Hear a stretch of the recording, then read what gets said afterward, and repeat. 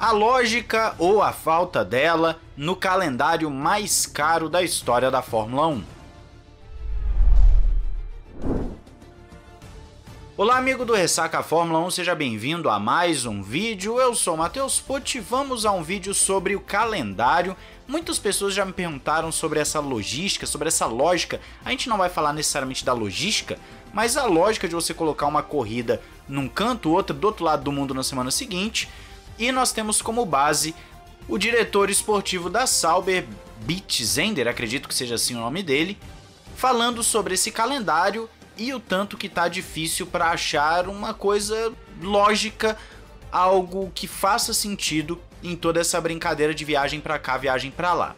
O jornalista Tobias Grunner colocou uma frase que eu acho excepcional na matéria que estamos usando como base, que ele diz o seguinte: a Fórmula 1 montou um calendário recorde para a temporada de 2023. Tópicos como eficiência de custos, carga de trabalho, direitos humanos ou proteção climática aparentemente não desempenharam nenhum papel no planejamento. Ou seja, a frase dele, por mais que ela seja uma ironia, ela seja um ataque à Fórmula 1, vamos assim dizer, mostra qual é a realidade que só quem quer se fazer de cego não enxerga, que é o quê? Tudo na Fórmula 1 e no mundo dos negócios de uma forma geral é baseado no dinheiro, no retorno financeiro. Se hoje falar de questões climáticas é o que vai me dar dinheiro, legal, vamos falar sobre isso. Eu não vou aqui entrar em méritos políticos, sei que cada um tem uma opinião sobre o assunto, e eu acho que desenvolver tecnologias das mais distintas é bom porque você tem opções, você tem desenvolvimento, você tem avanço, só que a Fórmula 1 tem ido por um caminho onde ela fala uma coisa e faz outra. E no calendário não é diferente. Para você ter uma ideia, somente custos relacionados à viagem e frete vão aumentar cerca de 40% em 2023. O dólar, a inflação alta, sobretaxas de combustíveis, obviamente, elevam os preços, mas nós sabemos que existe todo um conjunto de fatores, não é simplesmente a taxa, o dólar, existe também a questão da logística.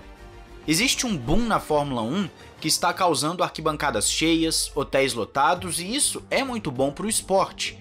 Só que antes, nos últimos 2 anos, nós tivemos um aumento da demanda, vamos assim dizer, pessoas querendo assistir a Fórmula 1, porém, durante a pandemia ou o auge da pandemia, os preços nos hotéis estavam mais acessíveis. E a Sauber, o diretor esportivo, já afirmou que de um ano para o outro já subiu 25% o preço das estadias.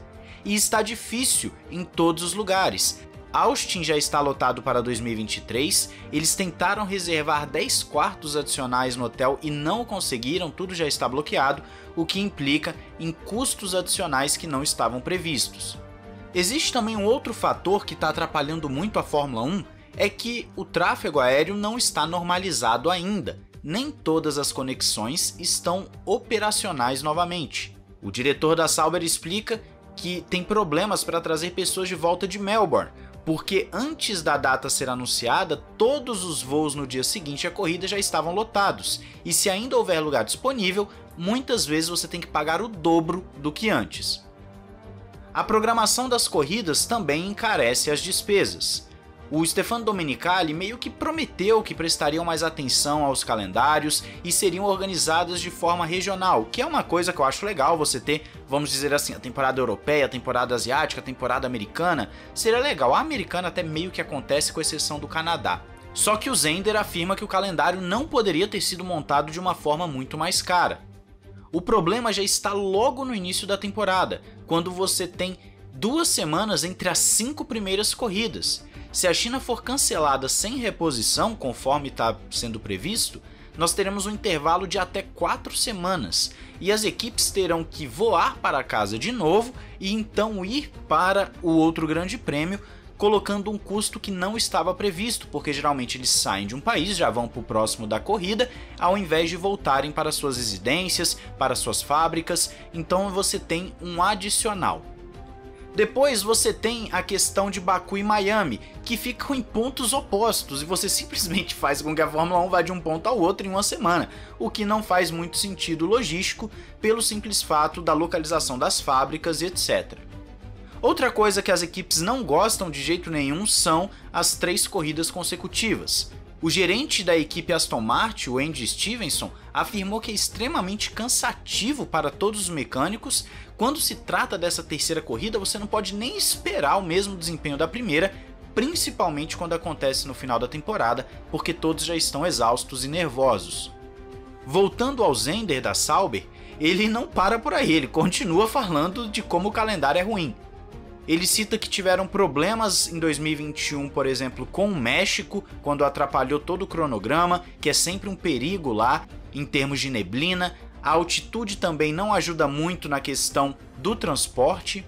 É um desafio logístico muito grande, porque para compensar o atraso do México você tem que fazer com que os mecânicos trabalhem. Então tudo isso gera um estresse e um gasto muito grande.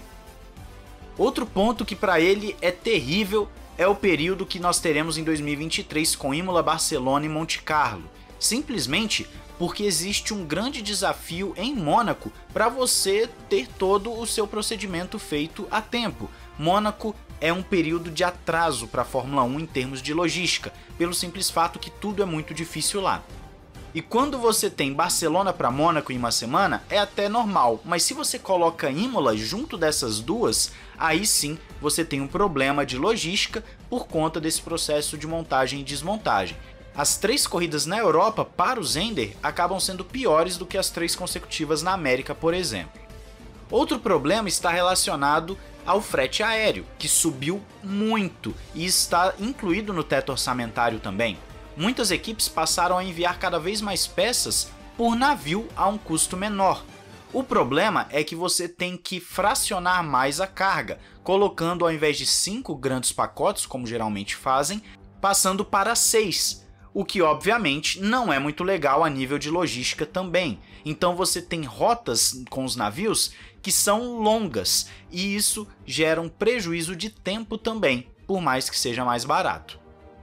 Outro ponto interessante é que quando você tem a corrida em Montreal, que você está saindo da Europa para ir para Montreal para voltar para a Europa, Zender afirma que são de longe os voos de carga mais caros do ano. Eles pagam quase $1 milhão pelos custos de frete só nessa brincadeira para Montreal. Nós estamos vendo com essas falas do Zender como o calendário é totalmente tosco. Obviamente, eu devo dizer que existem questões contratuais que impedem, por exemplo, o Bahrein de ter uma corrida exatamente junto de Jeddah, por exemplo. Pode ser até próximo ali no ano, mas os promotores preferem não ter corridas grandes, corridas que chamem a atenção, próximos ao seu evento.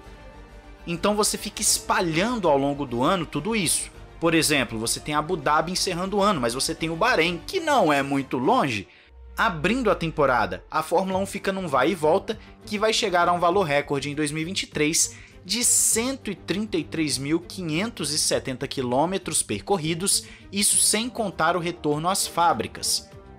O que está muito longe do planejamento sustentável que a Fórmula 1 fala que quer fazer.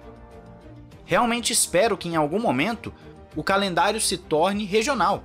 Seria muito legal. Acho que a Fórmula 1 pode fazer isso, seria muito bom para a logística e faria mais sentido também para pilotos, mecânicos, seria melhor para todo mundo.